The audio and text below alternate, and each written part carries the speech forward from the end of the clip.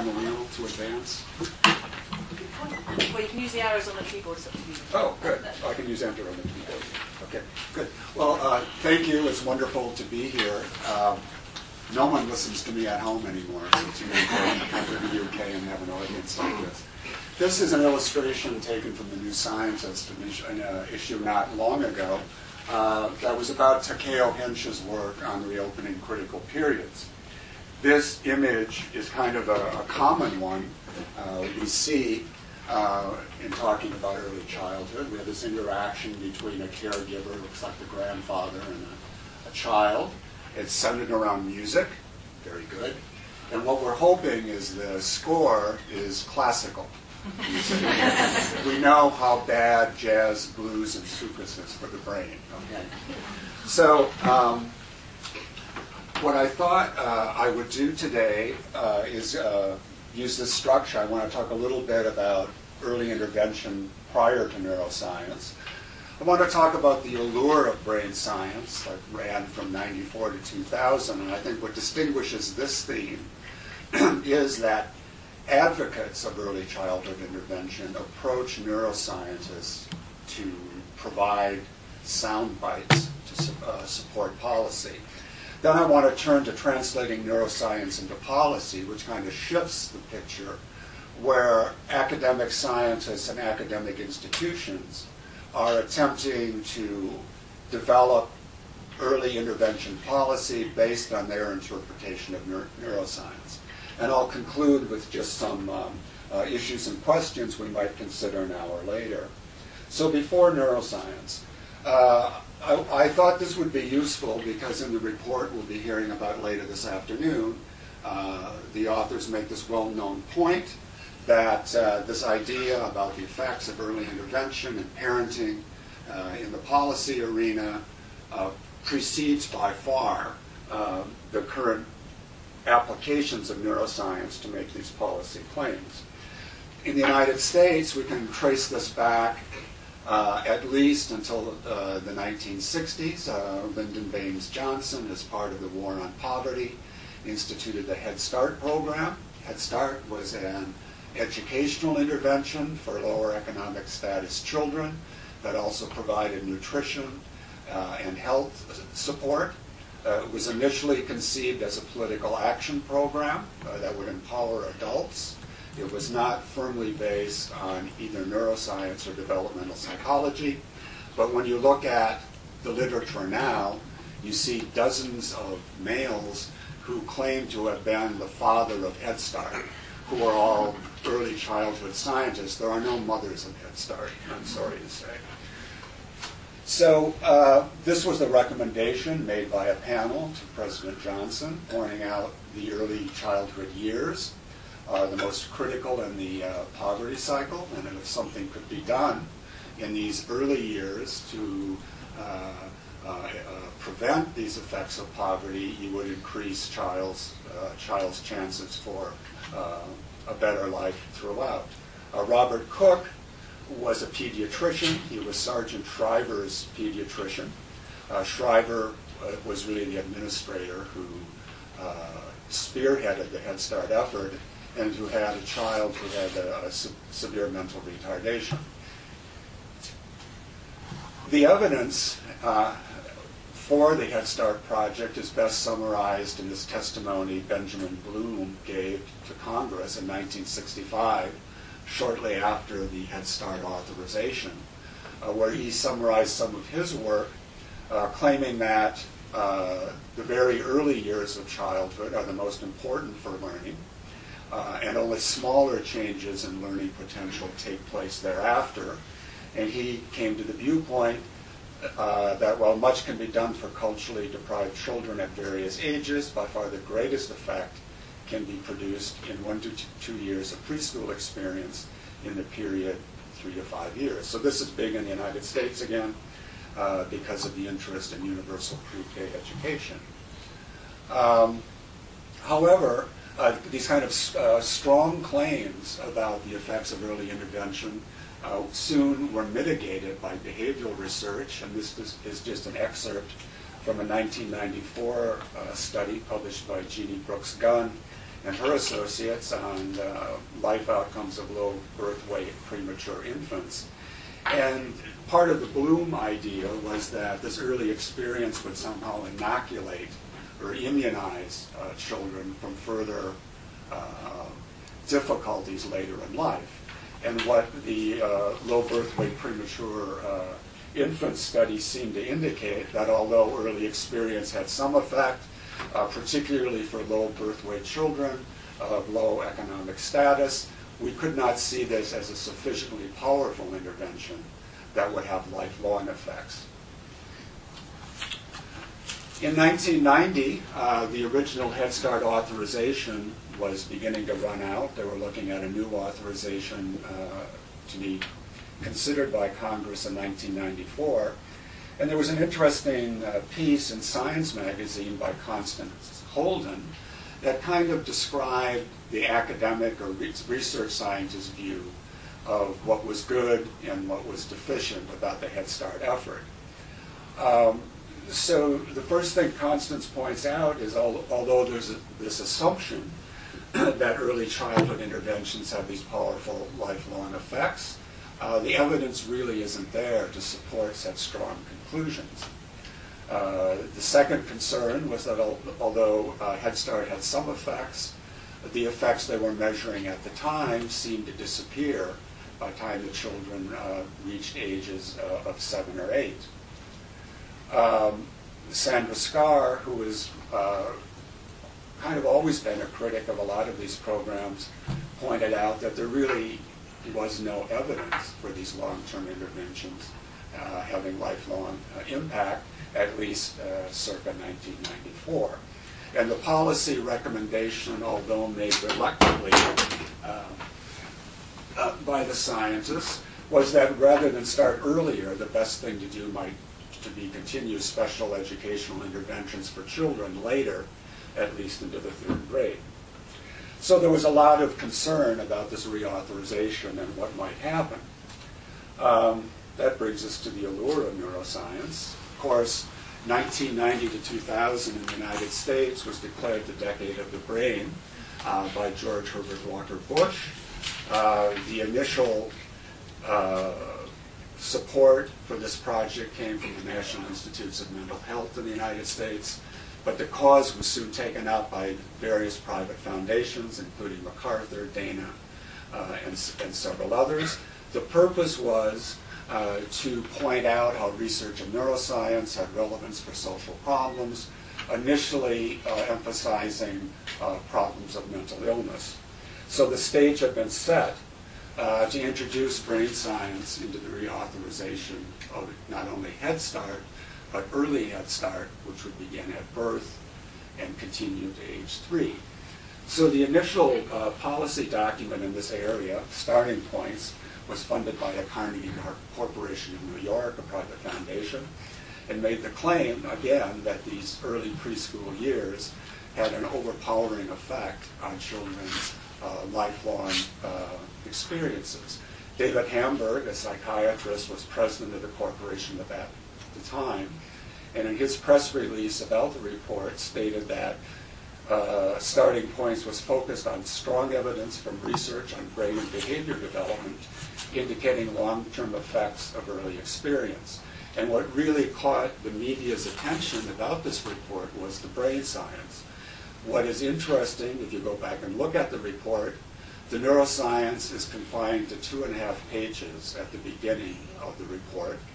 It was put in by the report's author kind of after the fact to try to provide some neuroscientific background for the later policy recommendations. So neuroscience in the context of this report was kind of an afterthought, but yet it was the one that really pushed the report into the general media and into the policy realm. Based on the success of Starting Points, there was a second document published, Rethinking the Brain. Again, by age 2, toddlers' brains are as active as those of adults. By the age of 3, 85% of a child's brain development takes place by the age of 5. These claims are quite familiar to all of us by now. But what was different about Rethinking the Brain, as part of preparing and publishing the document, the funders for the report had extensive meetings with public relations experts to try to craft a message. And the idea was that soldering neurons and counting neurons gave a very concrete material explanation for parenting and child development that appealed not only to women, they found out, but also appealed to men. So this was a very self-conscious attempt to integrate ideas or themes or motifs from neuroscience into the early childhood policy realm. Again, very successful because it was the key document at a White House conference held in 1996 by Hillary Clinton. So why the first 3 years? A question I've asked myself. Well, one easy answer is 0 to 3 comes before 3 to 5. And if we want early childhood intervention to start earlier, well, 0 to 3. But I think there's a deeper but maybe implicit reason for the 0 to 3 interest. And I think that comes from attachment theory. Now, I'm not going to say a great deal about attachment theory because just this month, an extensive report on attachment theory and its policy implications has been published in this country. Although we might disagree with the policy implications of that report, it gives a very detailed history of attachment theory and its central tenets. But again, the idea is that these early years have a lifelong impact on the kinds of personal interactions and relationships a person has throughout their lifespan. So, in my opinion, the 0 to 3 thing has always had a considerable relationship and commitment to ideas that arise from attachment theory and psychiatry. So that prompted me to come up with something I called the myth of the first 3 years, based on the policy documents that I've talked about and others. And the central claim of the myth, as I characterize it, was that the first 3 years of life is a period of rapid synapse formation. This is the critical period in brain development during which learning is easiest and most efficient. And during the critical period, environmental enrichment has profound, irreversible effects on the brain. Now, I countered these claims in this way very briefly. The first 3 years of life is a period of rapid synapse formation. But what these changes in brain structure imply for brain function and behavior is only asserted by the advocates of this position. It's never demonstrated. And key examples of scientists you can look at who are keen to talk about the structure but say little about function are the late Peter Huttenlocher, Harry Chugani, and Bruce Perry. Critical or better sensitive periods do occur in development, but they do not map easily onto periods of rapid synapse formation, nor is learning easiest and most efficient during this period. There are abundant examples from research both on animals and infants that learning certain tasks that depend on, say, memory, actually get better as the synaptic density decreases. And we can look at a slide like that later if you wish. And then finally, in rodent studies, enriched environments, by which they meant putting a rat in a cage that was more like the environment the rat would be in the wild, rather than living by itself in a laboratory cage, did increase the synaptic density in areas of the rodent brain, visual cortex in particular. But, as the authors of this work also pointed out, that this kind of effect of enrichment has an effect throughout the lifespan of the rodent, and it's really never been clear how this particular finding might generalize to humans. So, for the last conference that I was invited to, September 2013, I wrote a paper that's on the Kent website, where I went back and looked at all the citations and reviews of my book, The Myth of the First 3 Years, and tried to get a sense of what the response of the academic community was to the book. Several of the comments were favorable. the claims of policy interventions were well intended, but the evidence really did not support the strong claims advocates were making. And I thought most interestingly, Michael Rudder, this misleading extrapolation of the findings on expected development has been extrapolated into a very different kind of learning context where the sensitive or critical periods of experience expectant plasticity do not apply. And we'll say more about experience expectant versus experience dependent brain change later on. However, child psychiatrists were not pleased by the book. And I include a summary of a comment by Shore. Books on early childhood development like The Myth and Scientist in the Crib by Alison Gopnik et al. Take no account of the effects of early trauma, abuse, and neglect on developing brain anatomy.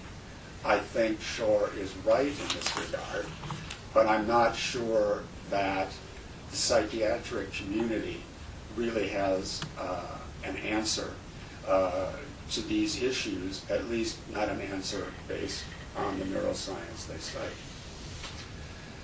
There was a recognition that a lot of the claims in the early policy documents were overgeneralized. Charles Nelson points out that early experience in general is not, cannot be characterized as a critical period phenomenon. And Jack Shonkoff, that the overgeneralization of research on critical periods fuel the erroneous conclusion that human brain development is effectively solidified by age 3 years.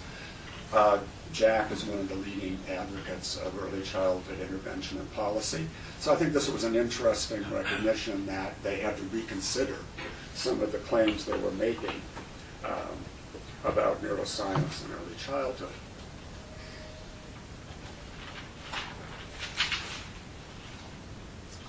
So now I want to turn to translating neuroscience into policy, and here we're going to turn to the scenario where it's academic scientists are getting together to think about neuroscience and child psychiatry and are developing policy recommendations based on that work. And then they are going to public relations firms to hone their message. So it's a bit of a flip from what happened between 1994 and 2000.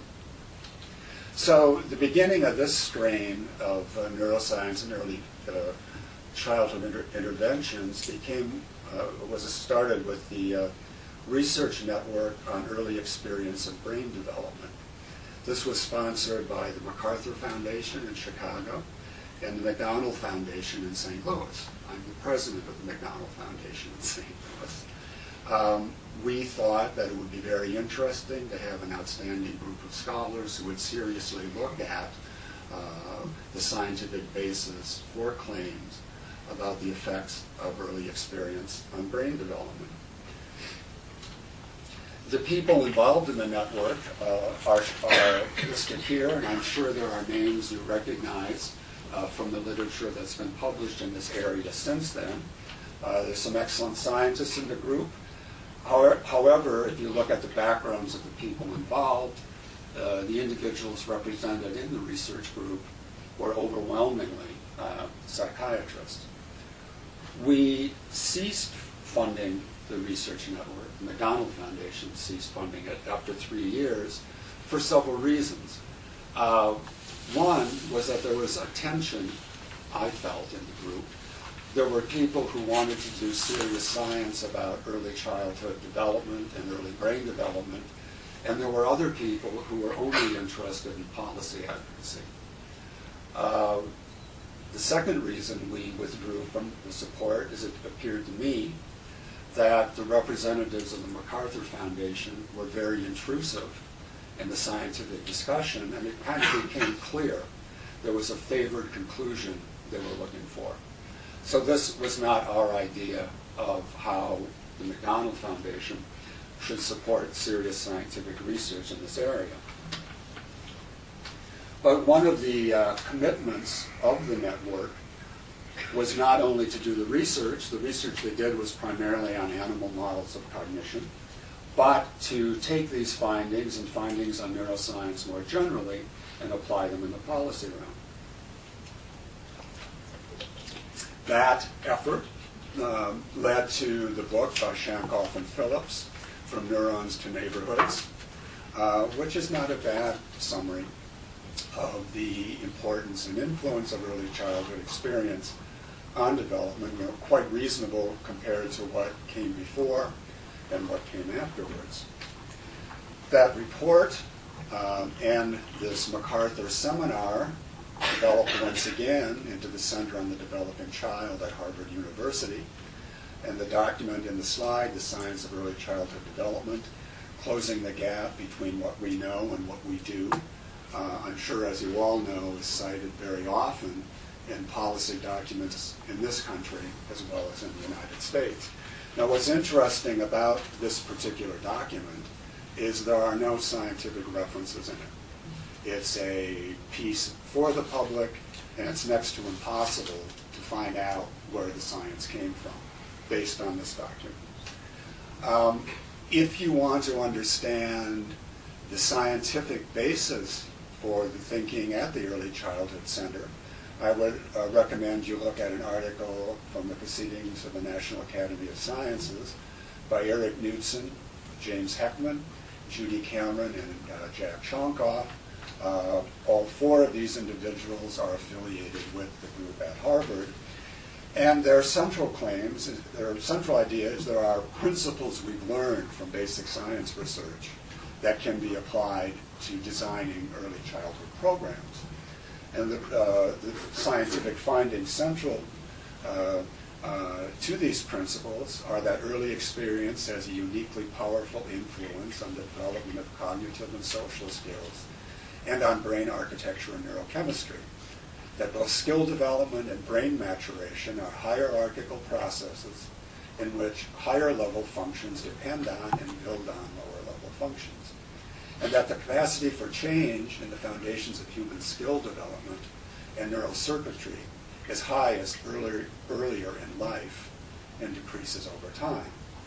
These findings, they argue, lead to the conclusion that the most efficient strategy for strengthening the future workforce, both economically and neurobiologically, and improving its quality of life, is to invest in the environments of disadvantaged children during their early childhood years.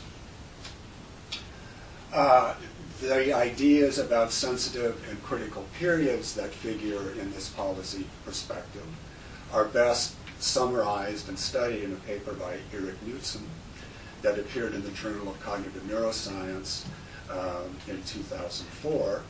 What's interesting about Eric's paper is that previously we've thought about critical periods primarily as being defined by behavioral studies. Experiences before this time have no effect. Experiences during this time have an effect. Experiences after this time have no effect. Critical period. Of course, with the work of Hubel and Wiesel, there really was an attempt to link the critical period phenomenon to what happened in visual cortex based on the occlusion of one eye in kittens. Somebody said blinded by neuroscience. It's kind of a source of this. So what's interesting about this paper is that there's a real kind of reductionist attempt to link all these ideas to what's going on at the level of neural circuitry. It would be very nice if we could do that, and maybe one day we will be able to.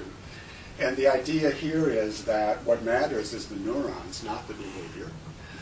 So if a child can go through development and end up with the right behaviors but the wrong neurons, for some reason which is in big trouble, I'm not sure I totally agree with that view. But I encourage you to look at this paper because it's a central paper in this whole literature.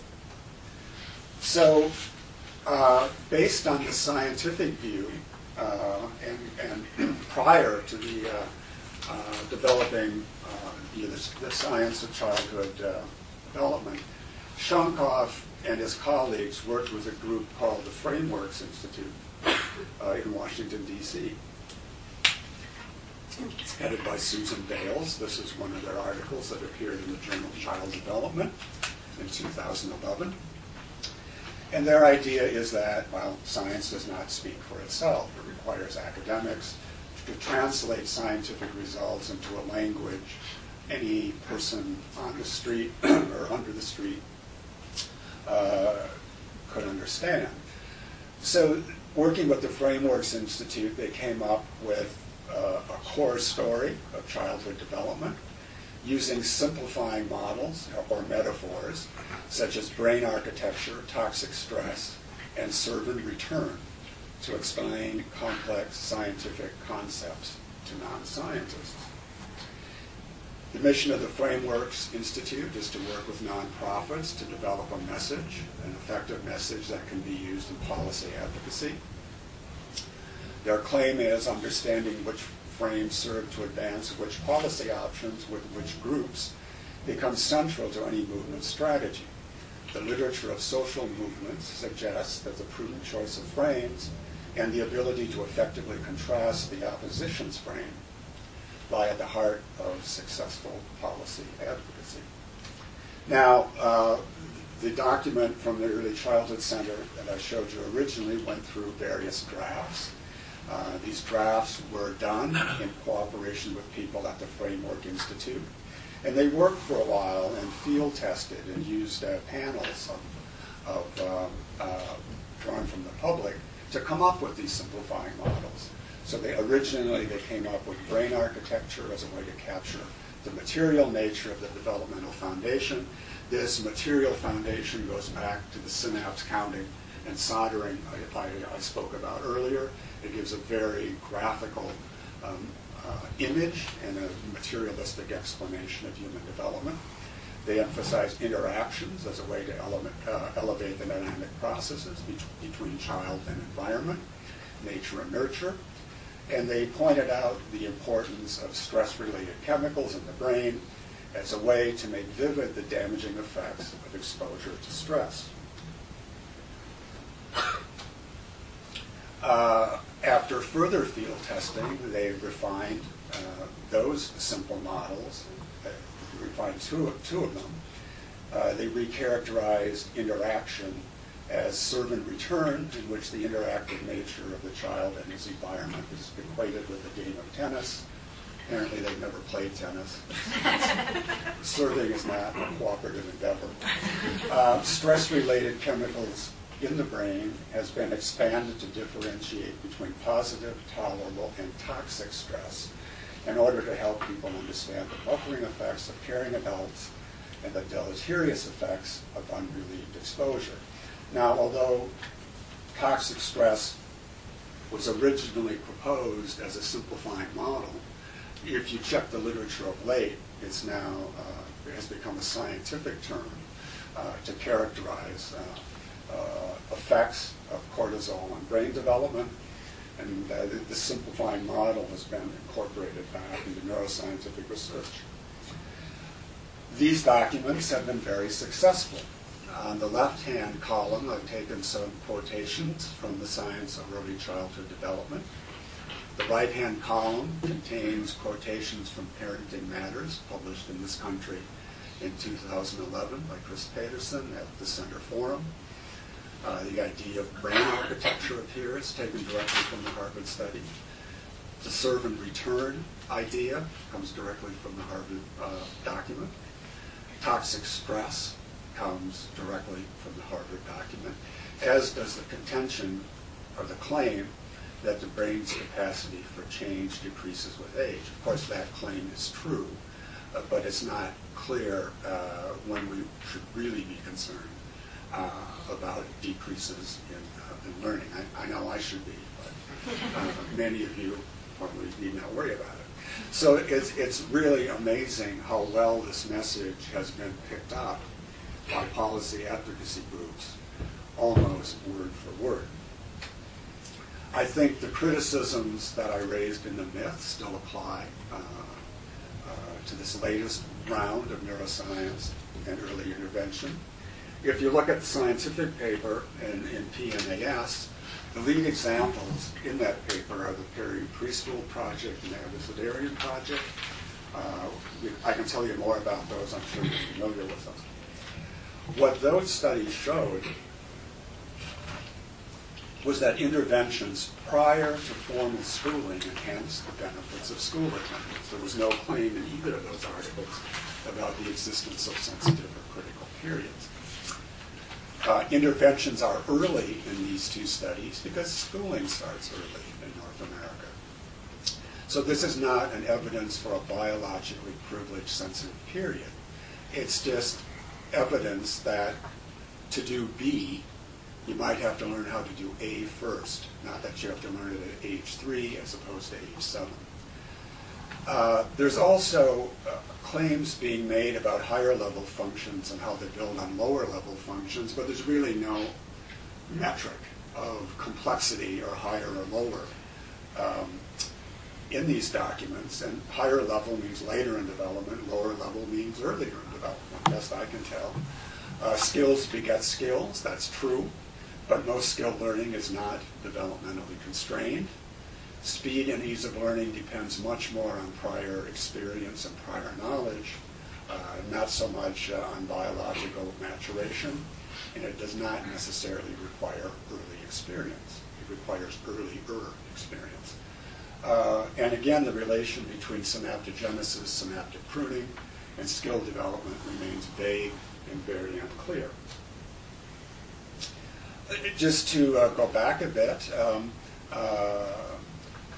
I mentioned earlier that a distinction that Bill Greeno and his colleagues made about experience expectant versus experience dependent brain plasticity.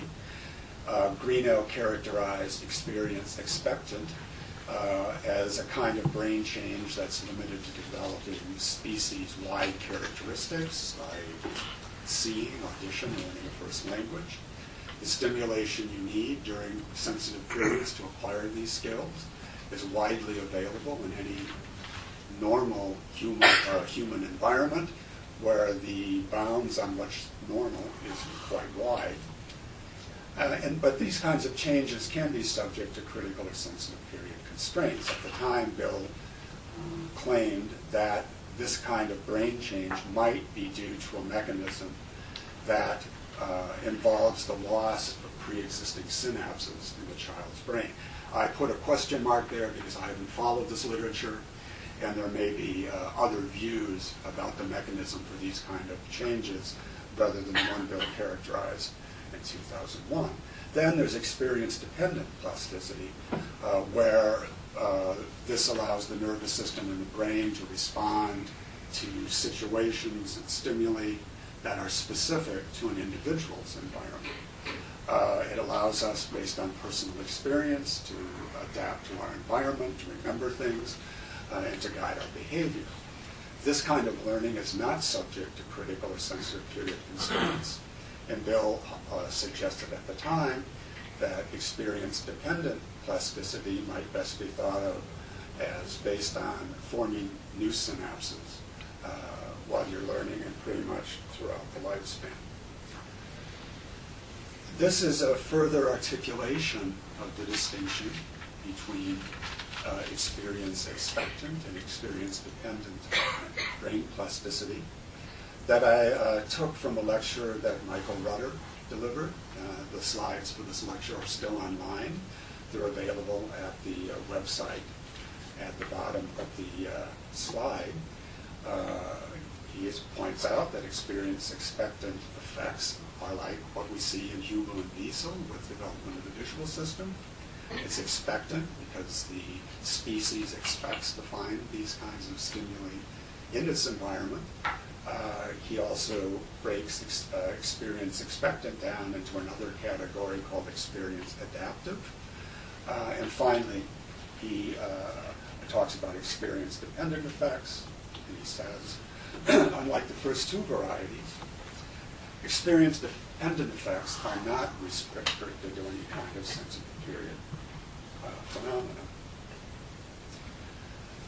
And in a 2002 article, which I highly recommend, he discusses this movement to apply neuroscience to early childhood development, and points out explicitly that there's a problem in overgeneralizing claims and our understanding of experience-dependent plasticity to a much wider range of phenomena and learning environments where these biological and maturational constraints do not apply.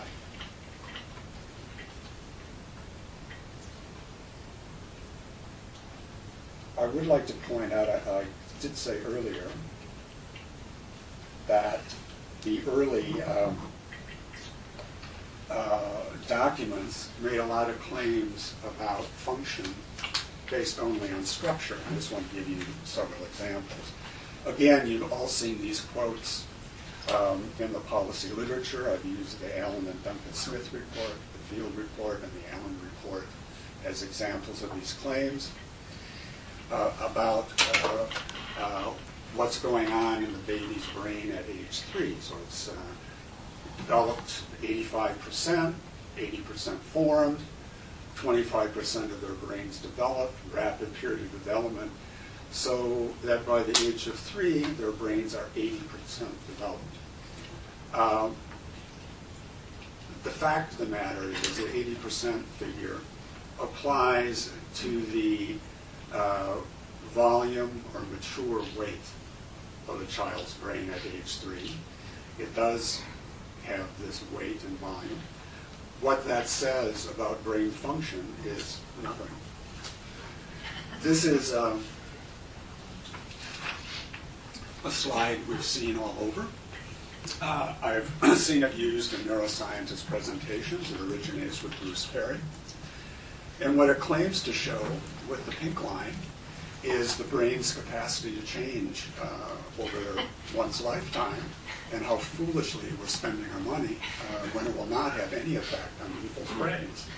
I called a neuroscientist who used this slide in one of his presentations, and I said, well, you know, where's this data?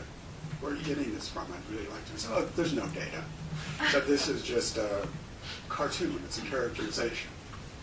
Very interesting. This is a slide taken from the same article in New Scientist that talked about Takeo Hinch's work on critical periods. And again, what this slide summarizes is the time course of rapid synaptic development in various parts of the brain, and the synaptic pruning that occurs later in life, later in childhood, until the synaptic densities in the various parts of the brain reach their mature levels. In the original National Institute of Mental Health version of the slide, sensitivity is actually sensitivity to learning. And again, all this slide shows us is the course of synaptic development and pruning in early childhood. It says nothing about what these changes mean for learning. So again, powerful functional claims being made on structural data alone. Okay.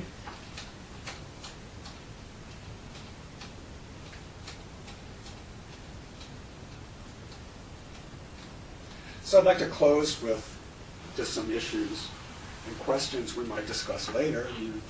Many of you, I assume, have seen Baby Bonds. That's come out recently. And again, as I said, it's a nice summary of the history of attachment research and the methodology. Maybe the claims being made for its policy relevance are a bit overstated. But the purpose, again, of showing you this slide is this excerpt is taken from a paragraph very early in the document.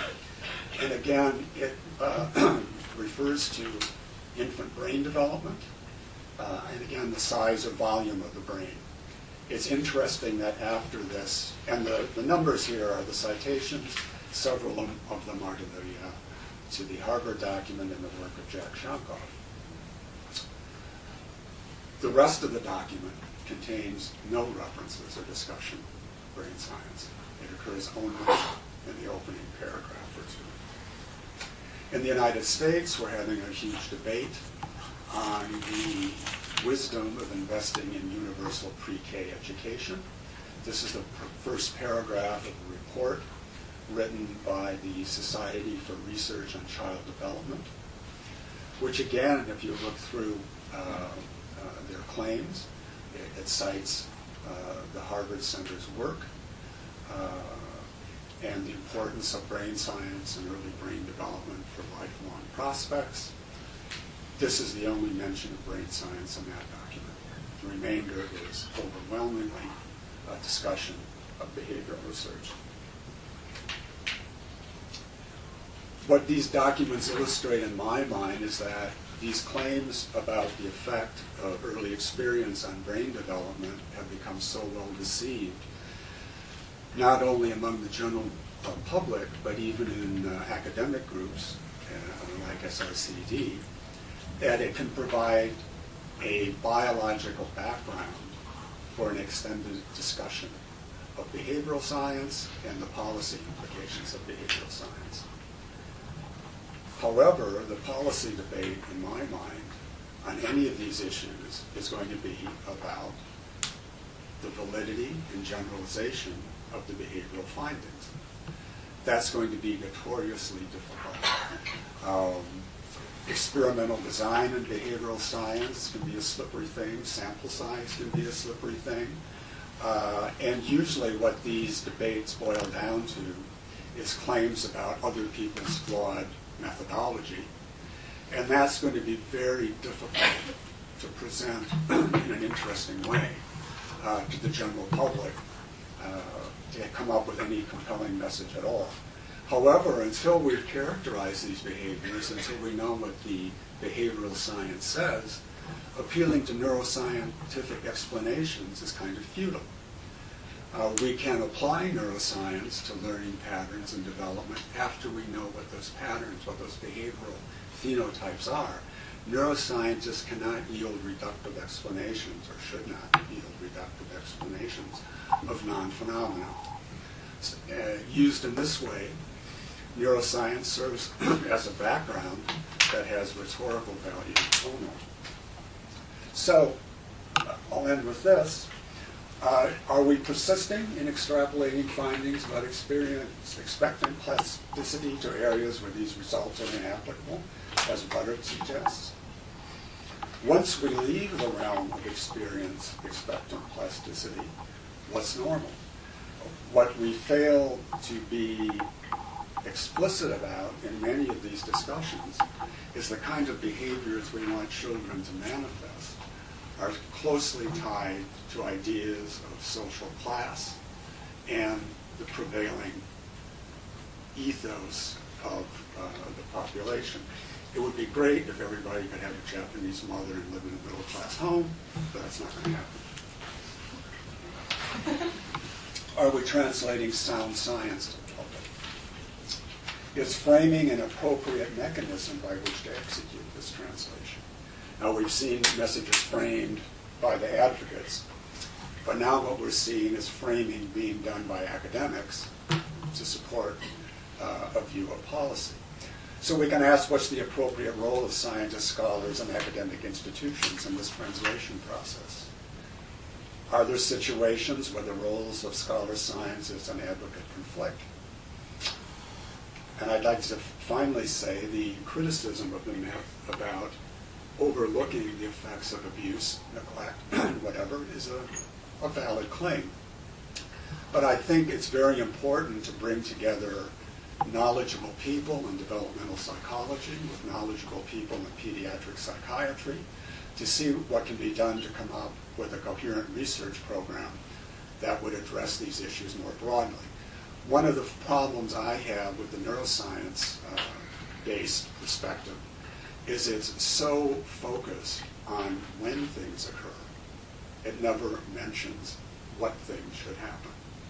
There are numerous instances we can point to in developmental psychology where children from low socioeconomic status homes do very badly in school. They do badly in school because there are very specific things they don't know. when they are taught these very specific things they don't know, they perform comparably to children in the very best middle class and upper middle class schools. So we shouldn't think of children's difficulties in learning and living as necessarily caused by malformed brains. Nothing wrong with these kids' brains. They didn't know how to compare two numbers for size, so they never could really figure out what arithmetic was supposed to be.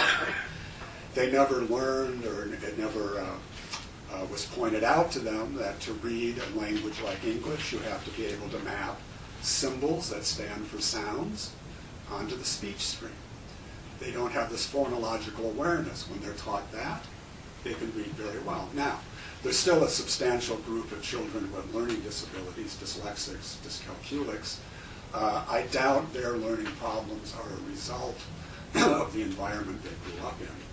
I would think that's a more deeper developmental problem where genetic explanations might shed some light on the issue. This is just a quote taken from the Santiago Declaration that Kathy Hirsch-Pasek and I wrote following a meeting in Chile. The meeting in Chile was a group of educators who came to this conference to hear neuroscientists talk about the importance of brain science to education. The brain scientists said, well, there's really not a great deal we can tell you about how to teach reading. The behavioral science might be a much better help than counting synapses. But one thing that did concern us is that we have to recognize the limits of our own scientific disciplines, no matter what they are. And as Kathy wrote, our research can provide guides in designing the most efficient means to policy ends that cannot dictate those ends, which must arise out of political debate and social consensus. Our research can also be abused in attempts to rationalize preconceived policies and popular notions about early childhood, putting science to a rhetorical and selective rather than a rational use. And I guess it's this issue that most concerns and interests me. So we're kind of back at the beginning. We have this lovely scene, but based on what we see about neuroscience in the literature, we can probably add a caption. Thank you for your attention and inviting me.